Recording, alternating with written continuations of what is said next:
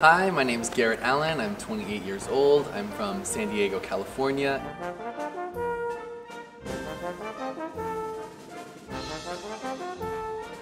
I'm here at the Summer Circus Spectacular doing my aerial rope act, or cordelice as it's sometimes called in French.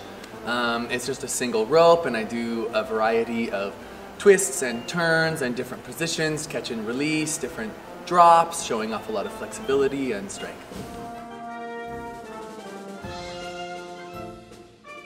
So back in San Diego, I was about 10 years old and I had taught myself how to walk on stilts. My grandpa built me a pair and I found a small local circus school and I started doing it after school and I was learning handstands and tumbling and different kinds of tricks and eventually moved on to aerial.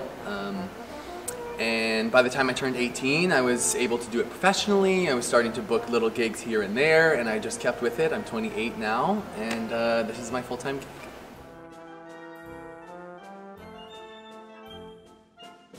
So, like many other aerial apparatuses, and circus in general, it requires a lot of strength, flexibility, precision, balance. I have a rigorous warm-up and cool-down routine that I do to prevent any kind of injuries.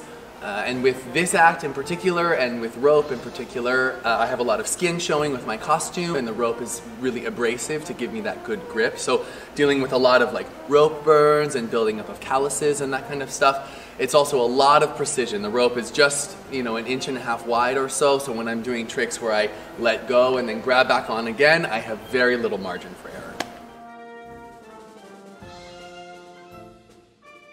Advice to anyone looking to become a circus artist would be to just expose yourself to as much art as you can, whether it be music, visual art, dance, or circus itself.